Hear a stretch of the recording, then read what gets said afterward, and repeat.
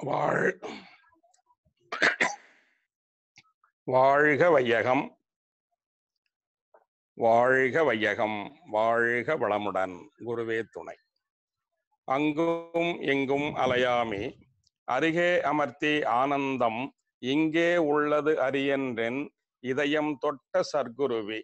எங்கே எங்கே என்பவரை இருந்தபடியே இன்பமுற செங்கை காட்டி அழைக்கின்ற குருவே தவமே பணிகின்றேன். அன்பர்கள் அத்துணை பேருக்கும் என்னுடைய வணக்கத்தையும் வாழ்த்துக்களையும் மிக பணிவோடு தெரிவித்து மகிழ்கிறேன். பல பேராசிரியர்கள் இந்த நிகழ்விலே இணைந்திருக்கிறீர்கள், பல அன்பர்கள் இணைந்திருக்கிறீர்கள். மிக மகிழ்ச்சி. நம் எல்லோரையும் இணைத்த குருவர்களுக்கு நன்றியும் வந்தனமும் தெரிவித்து எனது உரையை தொடங்குகிறேன். இன்று வருமோ நாளைக்கே வருமோ மற்று என்று வருமோ அறியேன் என் கோவே. துன்று மல வெம்மாயை அற்று வெளிக்குள் வெளிகடந்து சும்மா இருக்கும் சுகம் என்று அருட்திரு வள்ளலார் பாடியருளினார்கள். சும்மா இரு சொல் அற என்று அருணகிரிநாதருடைய வாக்கு.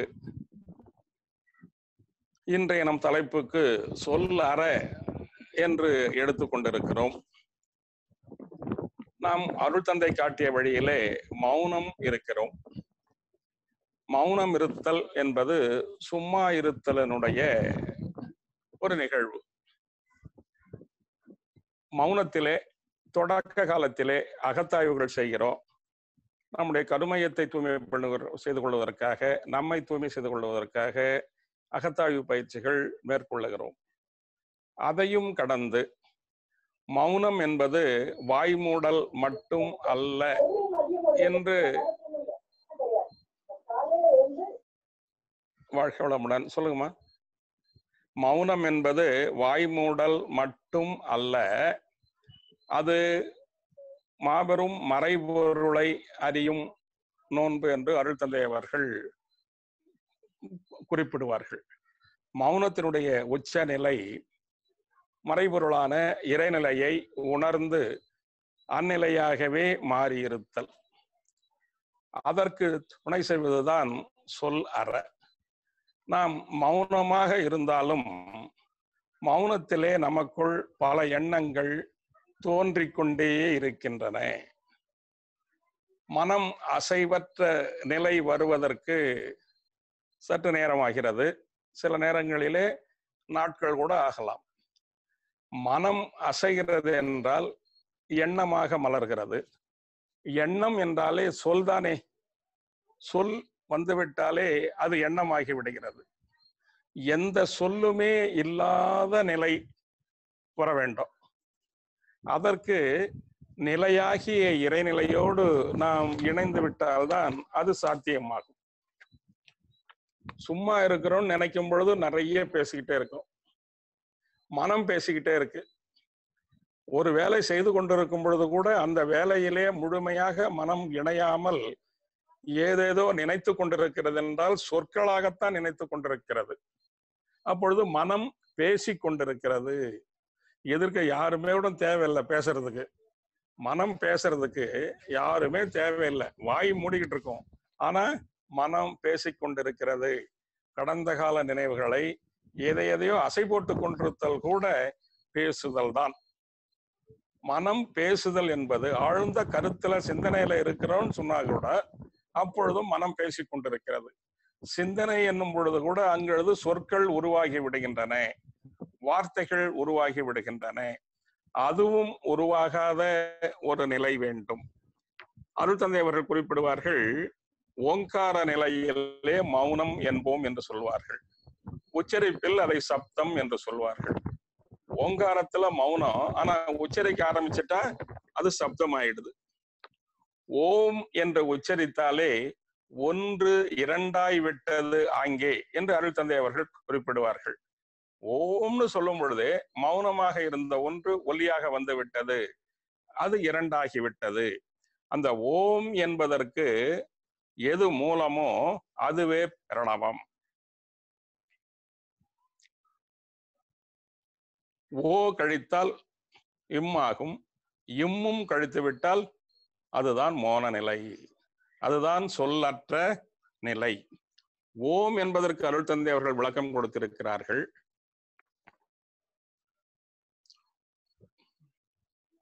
ஊ என்று தொடங்கி ஆ என்று விரிந்து இம் என்று ஒடுங்குதலே ஓம்.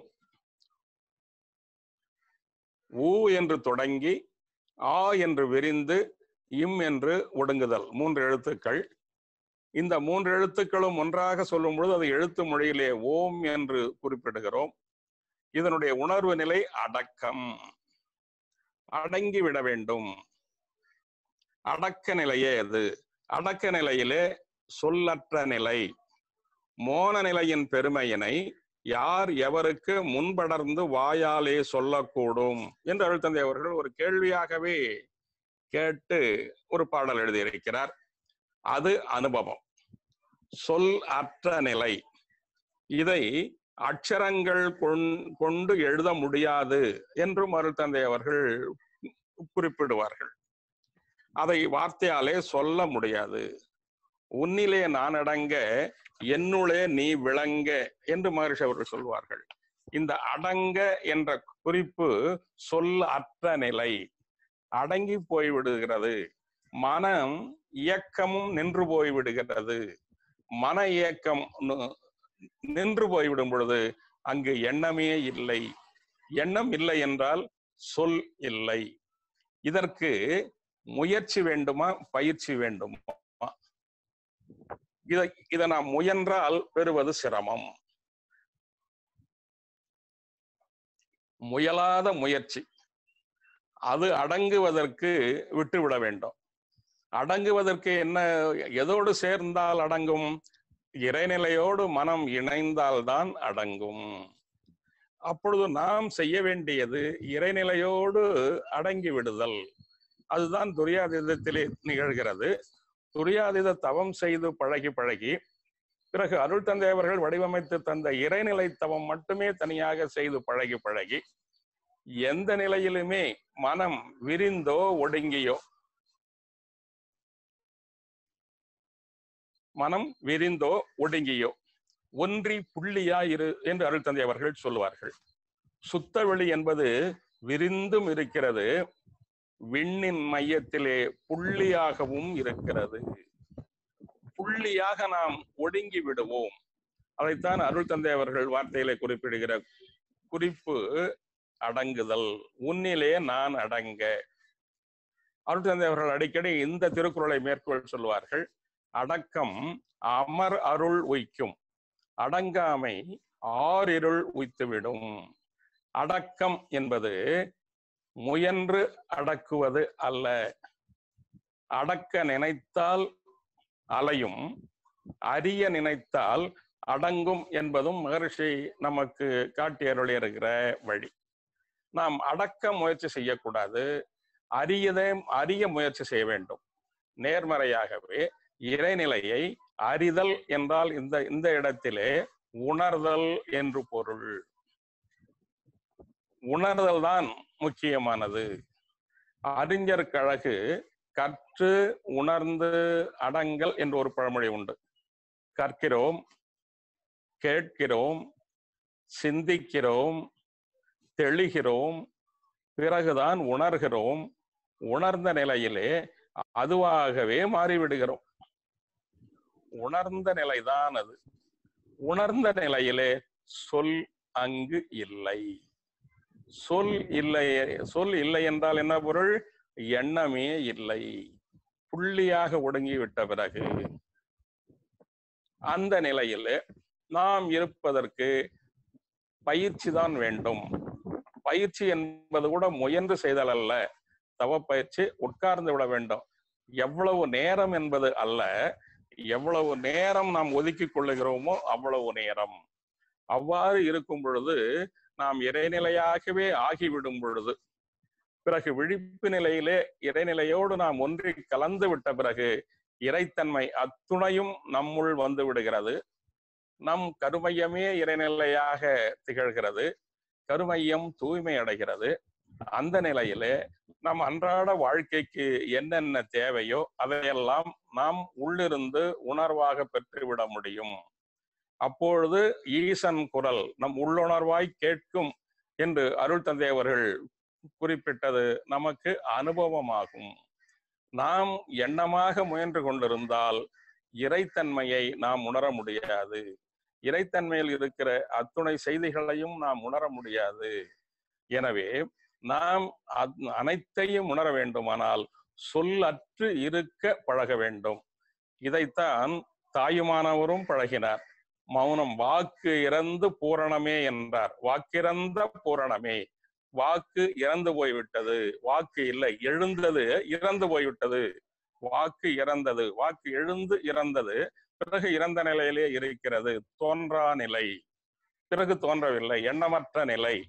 இதைத்தான் தாயுமானவருடைய அனுபவமாக அவர் பதிவு செய்கிறார். தாயுமானவரை நம்முடைய அருள் தந்தை அவர்கள் குருவாக ஏற்றுக்கொண்டவர்கள். அந்த அந்த தாயுமானவரே என்ன சொன்னார் என்று சொன்னால், ஒரு குறிப்பு இருக்கிறது. ஒரு வார்த்தை சொன்னாயப்பா அருணகிரிநாதா என்று. சும்மா இரு சொல் அற என்ற வார்த்தையை பயன்படுத்தியவர் அருணகிரிநாதர். சும்மா இரு என்று மட்டும் சொல்லவில்லை, சொல் அற என்றும் சொன்னார். அப்பொழுது சொல் எழாத நிலை நமக்கு சித்தியாக வேண்டும். அந்த நிலை வருமா என்று அச்சம் தேவையில்லை, தயக்கம் தேவையில்லை. நம்மிலே பலர் அந்த நிலையை அனுபவித்திருக்கிறோம். அந்த அனுபவத்த நிலையிலே அடிக்கடி இருந்து இருந்து இருந்து இருந்து பழகினால் நாம் நிலையாகி விடுவோம். அலையாக இருப்பது நிலையாகிவிடும். அலை வேறு நிலை வேறு இல்லை. நிலையே அலையாக இருக்கிறது. இறையே நாமாக இருக்கிறோம். கடலே அலையாக இருக்கிறது. அந்த நிலையிலே நாம் நிலையிலே நின்று விட முடியும். அதுவே நிறைநிலை. நிலை அதுவே நிறைநிலை. அந்த நிறைநிலை நாம் அடைந்திருக்கிறோம் என்பதை நாம் எப்படி உறுதி செய்து கொள்வது? சொல் எதுவும் எழவில்லை, எண்ணம் எதுவும் எழவில்லை. எண்ணமற்ற நிலை, சொல்லற்ற நிலை நமக்கு சித்தியாக வேண்டும்.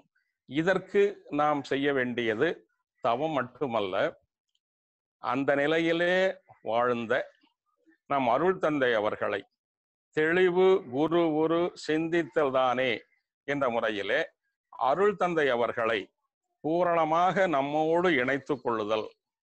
அருள் தந்தை அவர்களை பூரணமாக நம்மோடு இணைத்து கொள்ளும் பொழுது அவர் எத்துணை மகான்களை தம்மோடு இணைத்து கொண்டாரோ அவர் அத்துணை மகான்களையும் இணைத்து கொண்டதாக அவர் பாடலிலே குறிப்பிடுவார். அத்துணை மகான்களும் நம்மோடு இணைந்து விடுவார்கள். இந்த சொல்லற்ற நிலையை அனுபவித்தவர்கள் பாரதியார் அனுபவித்திருக்கிறார். அவருக்கு 2 குருமார்கள் பாண்டிச்சேரியிலே அருளினார்கள். இந்த நிலையைத்தான் அருளினார்கள். அப்பொழுது நாம் இந்த குருமார்களை ஒவ்வொருவர் என்பதை விட ஒரு குருவிலே அத்தனை குருமார்களும் இணைந்திருக்கிறார்கள். அடக்கம் என்று நாம் சொல்ல வேண்டியது இல்லை, இணைந்திருக்கிறார்கள். அத்துணை குருமார்களும் இணைந்திருக்கிற நம் அருள் தந்தை அவர்களை நம்மோடு உள் இணைத்து கொண்டால் அந்த அடக்கம் என்பது நமக்குள் வந்துவிடும். அடக்கம் அமர் அருள் உய்க்கும். நம்மை இறைநிலையிலேயே உய்த்து அந்நிலையிலேயே நிலைத்து இருக்க செய்யும் என்ற நிலையிலே சொல் அற என்பதை நாம் ஆழ்ந்து சிந்தித்து உணர்ந்து கொள்ள வேண்டும்.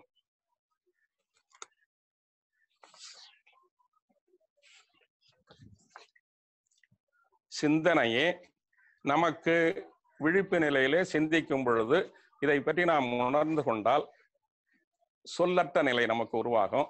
விழிப்பு நிலையிலே நாம் அதிகமாக பேசிக்கொண்டிருக்கிறோம். யாரும் இல்லை என்றாலும் மனதுக்குள்ளாகவாது பேசிக்கொண்டிருக்கிறோம். அது குறைய வேண்டும், பிறகு நிற்க வேண்டும். பேசா அனுபூதி பிறந்ததுவே என்றும் ஒரு வார்த்தை உண்டு. பேசா அனுபூதி வேண்டும். மனம் பேசாமல் நிலையாக நிற்க வேண்டும். அந்த நிலைக்கு நாம் நம் மனதை தயார் செய்வோம். இதற்கு இன்னொரு சுலபமான வழி இருக்கிறது, கவனித்தல். புத்தர் செய்தது அதுதான், கவனித்தல். கவனி 3 எழுத்து வார்த்தை. மனம் கவனிக்க தொடங்கிவிட்டால் அதாகவே மாறிவிடும். அதாகவே மாறிவிடும். கொஞ்ச நேரம் அதை கவனிக்கிறோம், அதை பற்றி கருத்துக்கள் எல்லாம் ஓடும். பிறகு அந்த கருத்துக்கள் எல்லாம் மறைந்து அதாகவே மாறிவிடுவோம். நாம் அருள் தந்தை அவர்களை நினைந்து கவனிக்கிறோம் என்றால் அருள் தந்தை நம்மோடு இணைந்து விடுகிறார். நாம் வேறு, அருள் தந்தை வேறு அல்ல.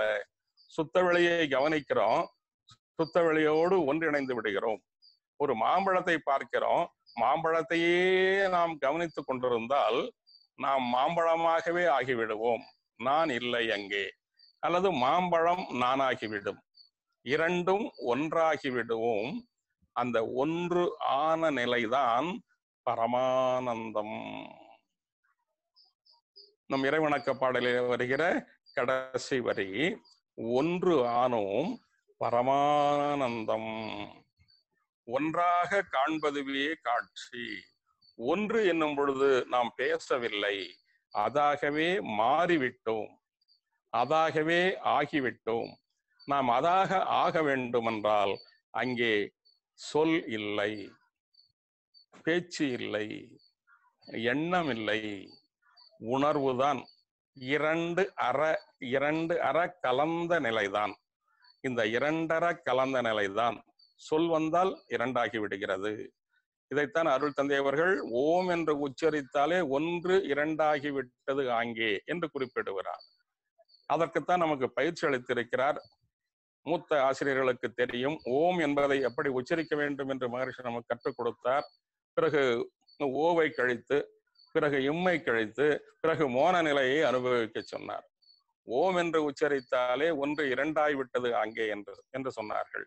எனவே சொல்லற்ற நிலை, சொல்லற்ற நிலைக்கு பேச்சை குறைக்க வேண்டும் என்பது ஒரு கருத்தானாலும், பேச்சை குறைக்க வேண்டும் என்று முயற்சி செய்தாலே பேச்சு வந்துவிடும். அதற்கு சுலபமான வழி கவனிக்க தொடங்கி விடுதல். கவனித்தல் கவனித்தல் ஐம்புலன்களும் ஒன்றாகிவிடும். கவனிக்கும் பொழுது கண்ணு மட்டும் பார்க்கறது இல்லை, மனமும் கவனிக்கும். அந்த கவனிக்கிற நிலை வந்துவிட்டால் சொல் அற்று போய்விடும். சொல் அற்ற நிலை வருவதற்கு என் மனதிலே உணர்கிற பயிற்சி முறை கவனித்தல். சொல் அற்று இருப்போம், இறைநிலையோடு இணைந்திருப்போம், சேர்ந்திருப்போம் இறைநிலையோடு என்றும் எப்பொழுதும் எங்கும். சேர்ந்திருப்போம் எல்லா மனிதர்களோடும் உணர்வாக, சேர்ந்திருப்போம் எல்லா உயிர்களோடும் உணர்வாக, சேர்ந்திருப்போம் எல்லா பொருட்களோடும் ஒன்றாக. இந்த சொல்லற்ற நிலை வந்துவிடும் பொழுது எல்லாம் ஒன்றே, எல்லாம் தெய்வமே. தெய்வ முக்கட்டி பிரம்ம முக்கட்டி என்பது வார்த்தையாக இருந்தாலும் அந்த உணர்வு நிலை நமக்கு வந்துவிடும். இதற்கு நம்மோடு இணைந்து இந்த நிலைக்கு நம்மை அருள் தந்தை அவர்கள் எப்பொழுதும் உயர்த்தி கொண்டிருக்கிறார் என்கிற பாவனையோடு, உணர்வோடு நாம் அந்த நிலையை பெற்று இன்புற்று வாழ்வோம் என்று சொல்லி இந்த சிந்தனையை நான் இந்த அளவிலே நிறைவு செய்து கொள்ளுகிறேன். வாழ்க வளமுடன், வாழ்க வளமுடன், வாழ்க வளமுடன்.